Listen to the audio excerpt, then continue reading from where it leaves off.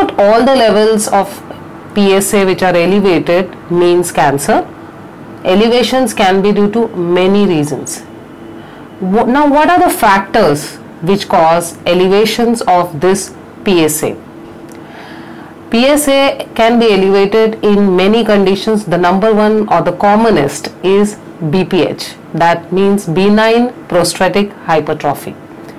The second commonest thing is infection of prostate, which is also called as prostatitis. The third is post procedure, that's called as DRE or rectal examination. Fourth is ultrasonography, post rectal ultrasonographic procedure. Post ejaculation or PSA can be elevated in severe urinary tract infections.